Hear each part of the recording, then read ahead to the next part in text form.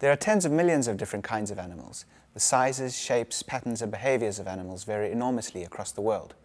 But the animals we find in the world are not all the animals we can imagine. How can we explain the diversity of animals we find in the world, and why do we find these animals and not others? We are working on these questions by studying a diverse family of butterflies from South America called the Heliconius butterflies. These dazzling creatures have in fact been of interest to evolutionary biologists for over 150 years.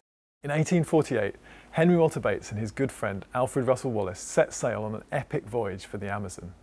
They both spent many years in the jungles of the Amazon basin, studying the plants and the animals they found.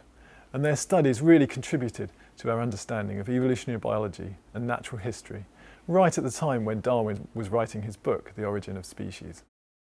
Henry Walter Bates was particularly interested in the butterflies.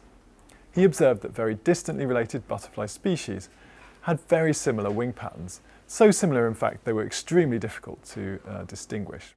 He also documented very closely related populations of what we would now consider the same species that had very different appearances. And then in between these different populations he observed areas where there were intermediates, where there were many butterflies that seemed to form a continuous link between these two different forms. This got Charles Darwin very excited because it seemed to provide direct support for his idea that new species could arise through gradual evolution.